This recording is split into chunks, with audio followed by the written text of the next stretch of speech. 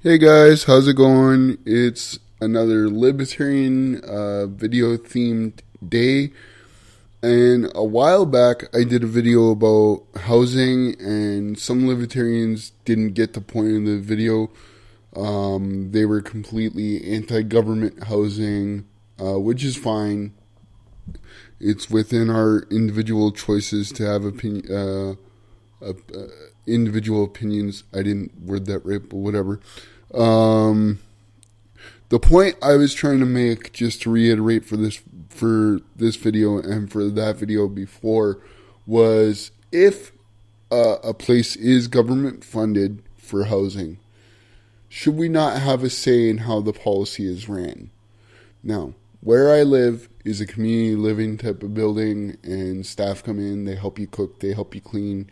You have to direct the care, which is fine, and it says right in their own their own Bill of Rights that we are supposed to have a say in policy. But yet, whenever I speak up and become a little bit of an advocate about my rights as a tenant and as an individual thinker, and I exercise my right to free speech, I'm told, well, you just don't want to live here, and that's it, and that's why you're so upset, and if you're not happy here, just leave. And no, if I speak out against Justin Trudeau or the leech Kathleen Wynne, does that mean I want to move out of Ontario? Does that mean I want to leave Canada? No, it doesn't. I'm exercising my right to free speech.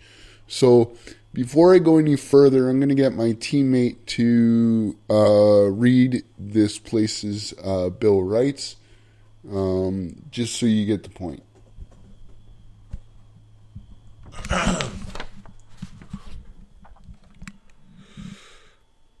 Courtesy, respect, and freedom from any form of exploitation, including abuse, physical, mental, sexual, financial, or any other seen to be abusive.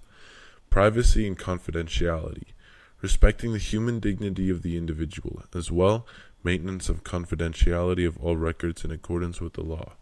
Freedom in decision-making, promotion of autonomy for all service recipients through recognition of the right to give or refuse consent to provision of any community services, recognition of and respect of individual uniqueness in needs and preferences that may be based on ethnic, spiritual, linguistic, familial, cultural factors, thereby enabling the opportunity for realization of full potential. Access to relevant information, including laws, policies, rules, presentation of all material in a manner to which the client is able to refer easily, as well as opportunity for understanding through full and ongoing discussion. Full participation and freedom to speak out.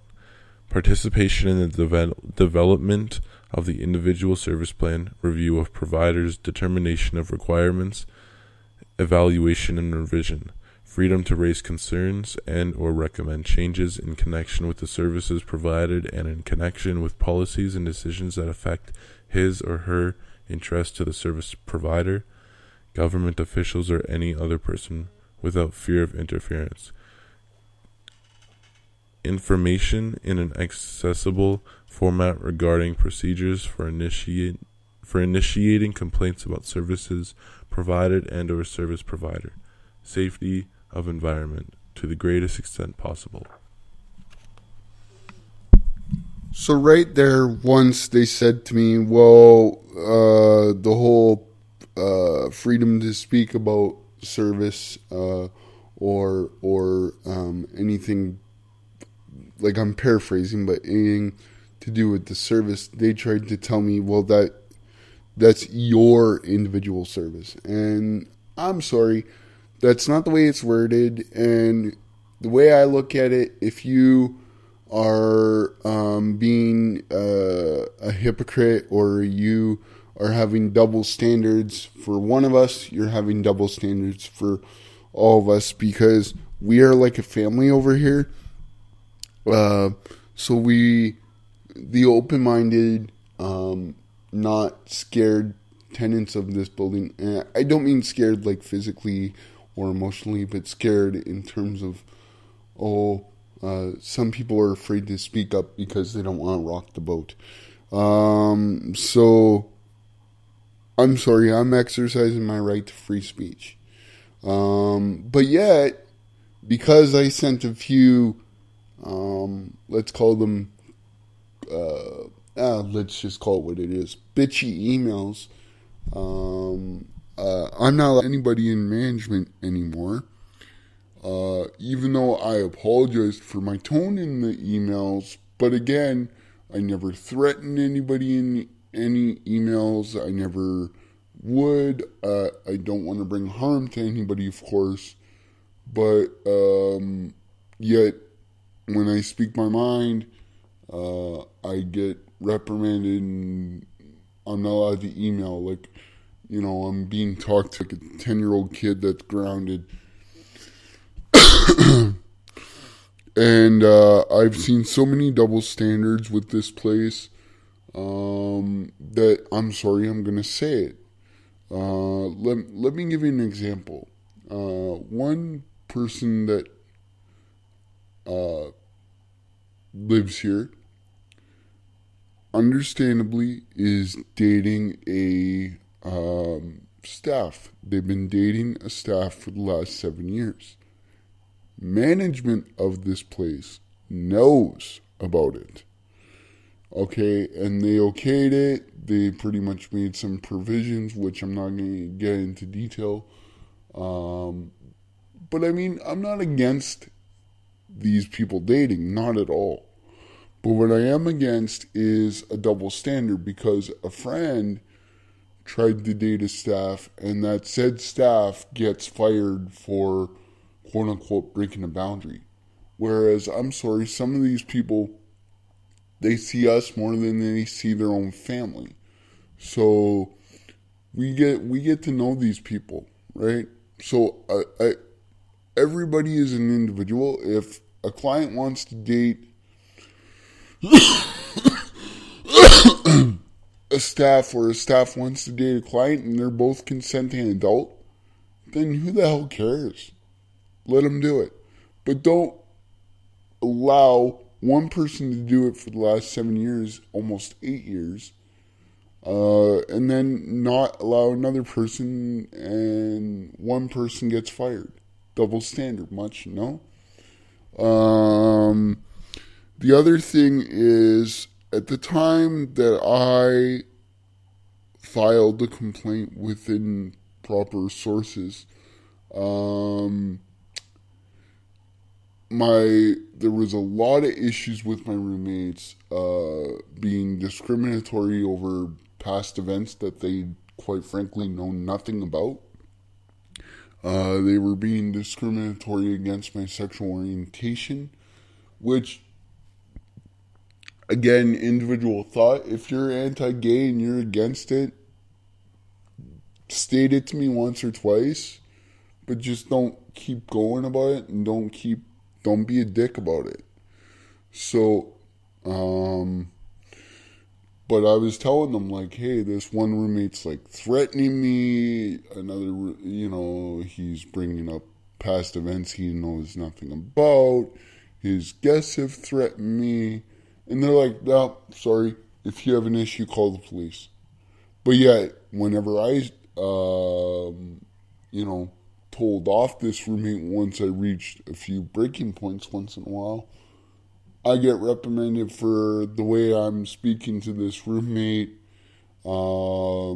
which, again, double standard. Why aren't you doing anything about this? Now, don't get me wrong. I've moved, but at the time that I filed I'm still in the building, but I don't live with roommates anymore, thank God. I've had enough with that. But at the same time,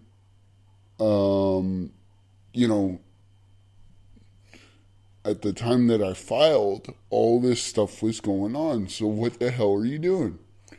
And then,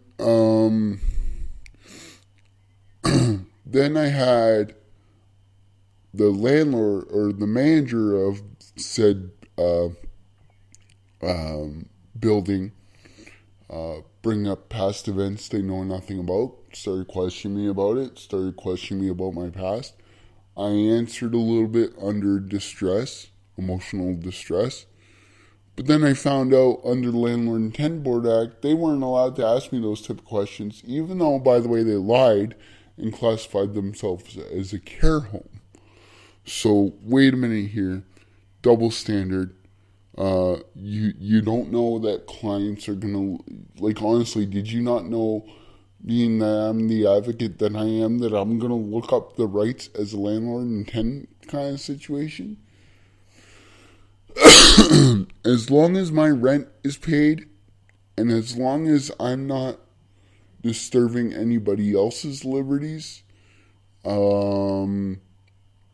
the hell off.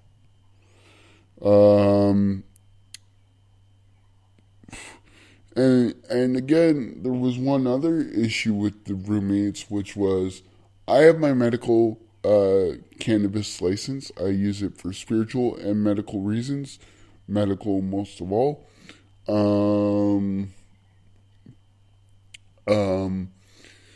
But my roommates didn't have their medical license, and they were smoking, and sometimes they would smoke in the apartment. Now the catch-22 with that is, it's a smoke-free building. So I'm supposed to go outside and smoke my cannabis. They're supposed to go outside and smoke their cigarettes and cannabis if they were using it. And I'm not against them using cannabis without a medical license. That's their choice. I believe in cannabis, so why am I going to be a hypocrite and say you can't use it if you don't have your license? That wasn't the issue. The issue is, you know that my roommates smoke it as well. You've caught them. My landlord pulled this stupid move and searched one roommate's room and found cannabis in his room. They illegally searched his room, which is why I think his eviction notice was dropped very quickly. But yet, again, you guys know he was smoking. You guys know all my roommates were smoking. But yet, I'm the only one that ever gets questioned over the smell of cannabis. So, my issue was, not that they were smoking, but stop only looking at me for it when you know they're doing it as well. I just, again, that points to the favoritism, that points, and by the way, one time in a tenant management focus group, I was trying to speak up about something, and someone that didn't understand part of what was going on had the nerve to say to me, well, if you're not happy here, just leave.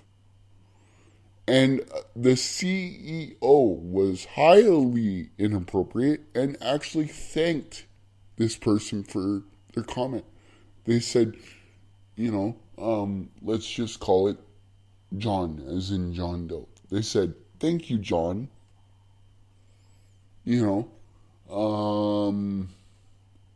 Highly inappropriate. It should have been something like, John, we're not here to attack anybody.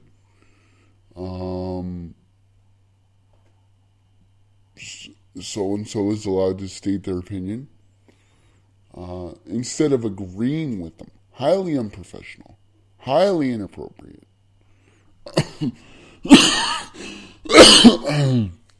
And one time I had a guest speak their mind to the CEO, and I get a written note that my guest was inappropriate to management, and it was a warning within an hour of the latest incident. So it sounded to me, or it sounds like to me, okay, the CEO didn't like his comment, which was a human rights comment, a little bit, because he saw a person with a disability sitting in the rain because they were pushing the fact that we're not supposed to be smoking by a door, but yet this one person with a disability can't push their wheelchair too far. And I made a comment, as well as my guest made a comment, saying that, can we figure out something where so-and-so doesn't get soaked in the rain?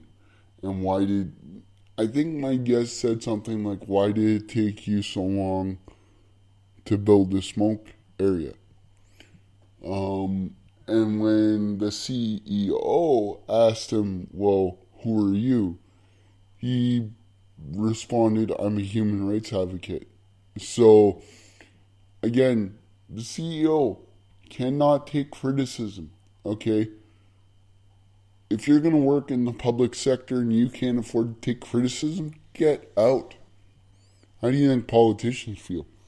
I mean, they create their own mess, but so again, I speak my mind and I'm a target. I speak, when this place was founded, we were allowed to be friends with staff. We were allowed to be, like, if Facebook would have been around, we would have been allowed to be on Facebook with staff. But now we're not. You're taking away our individual choice to be friends with staff or not. Can things sometimes go a little bit ugly? Possibly, if someone dates a staff and then it ends on a sour note. Possibly, but such is life. If you can't deal with that, weigh out the pros and the cons. Before you begin a relationship, for example. So what I don't understand is, I brought all this to the Ontario Human Rights Tribunal. They accepted the case. They gave me a mediation. But yet, all of a sudden, I got the Ontario Human Rights Legal Support Center saying they're not going to take the case. The only thing I have grounds for is when I requested to be allowed to record meetings so I can, because I can't take notes. I'm disabled. I can't take notes. The management of this building said, well, we'll take notes for you. I'm sorry, you're taking notes on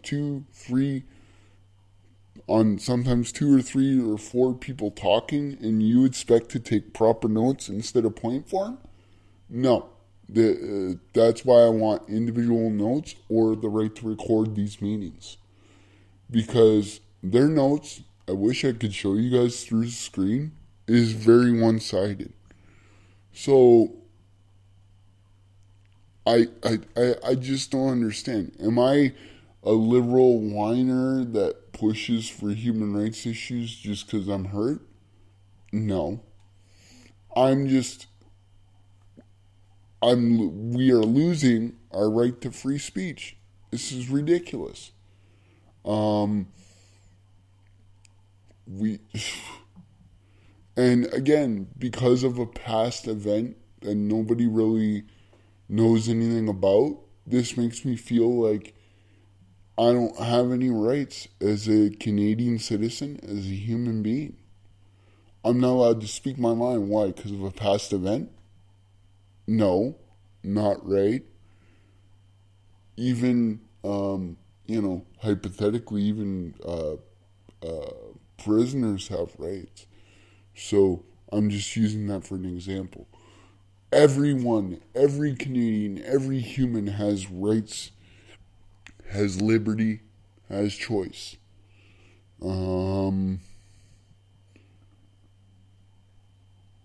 So I wanted to do a video explaining why I did the older video about housing, because again, this is a government-funded building with my tax dollars, your tax dollars, and I'm a tenant, I'm a tax-paying Canadian citizen, and I should have a right to speak my mind about how the building's ran. Doesn't mean they got to agree with me. That's not what I'm saying. If you disagree with me, that's your right as a company. But I mean, You cannot look past our rights as Canadian citizens. Point blank. Later.